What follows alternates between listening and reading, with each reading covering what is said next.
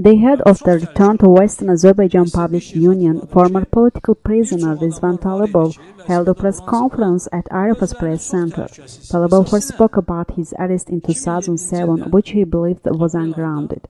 He claimed that he was innocent and that his arrest was a crime in itself. He said that his appeal to relevant official bodies didn't yield any result, and his appeal requesting an investigation into 2 attempts on his life while he was in prison has not given any result either.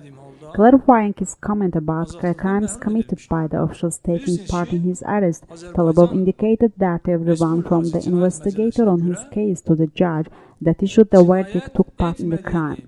Then the former political prisoners called on law enforcement agencies to punish the persons that commit such crimes. He also called on the officials of state agencies to not keep silent about these crimes. Earlier former ministers Insanov and Farhad Aliyev were indifferent to this kind of crimes as well. They only objected when they were victims, which were late. Do it now so that it will not be late for you as well, he said. Then Talibov focused on the work of the return to Western Azerbaijan Public Union.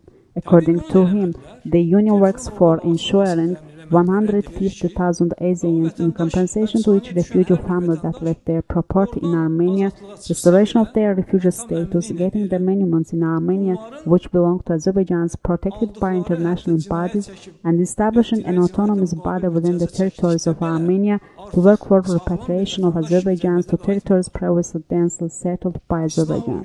The approach to these requirements will influence the participation of refugees from Armenia in 2013 presidential elections.